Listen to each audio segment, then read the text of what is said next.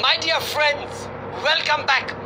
This is Bera, and I'm going to bring to you an amazing topic in grammar. We are going to do the interesting topic of simple, compound, and complex sentences. First of all, what type of questions could be asked in this topic? Let's see. Transformation. Changing from simple to compound, compound to complex, vice versa. Complex to simple, whatever. And synthesis. Combining two or more sentences into a simple sentence, a compound sentence, or a complex sentence. My dear friends, believe me, this topic is super duper easy. Let's first start with the meaning of what are simple sentences, what are compound sentences, and what are complex sentences. For that we should know this word called verb.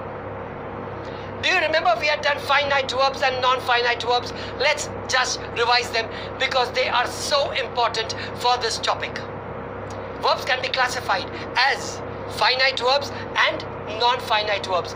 Finite verbs are those which have or can have a subject before them and which show a tense. But non-finite verbs, well, subject is just impossible before these verbs. Fantastic, my dear friends. Now, let's look at these two examples. The old man fainted and died.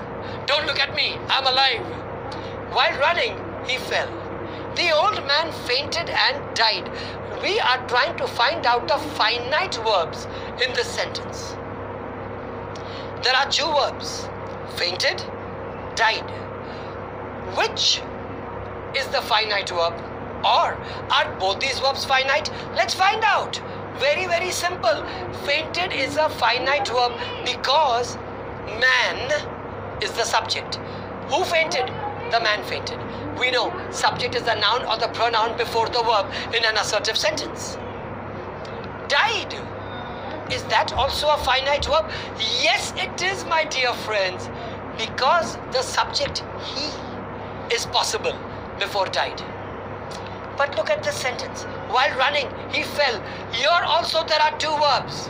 Fell is a finite verb. Why? Because he is the subject. But running, well, you can clearly see the subject is not possible. Even if you try to put a he in this sentence, while he running, he fell. Bad grammar, not possible.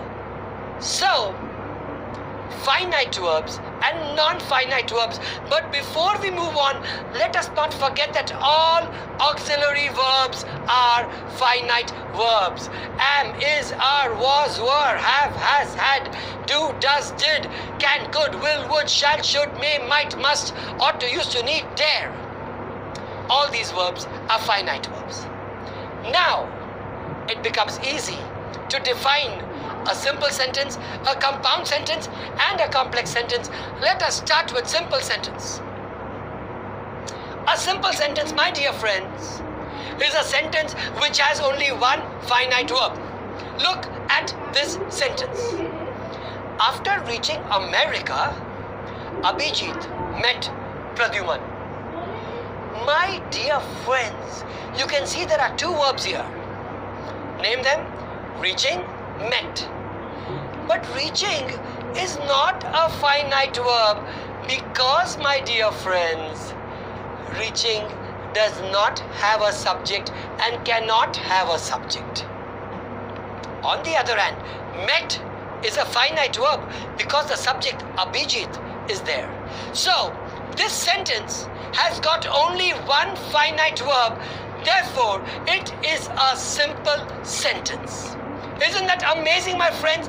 We have learnt already what is a simple sentence. A simple sentence is a sentence that has only one finite verb. In the next module, you and I together are going to do a recap of what we have done and move on to what is a compound sentence, what is a complex sentence. See you in the next module, my dear friends.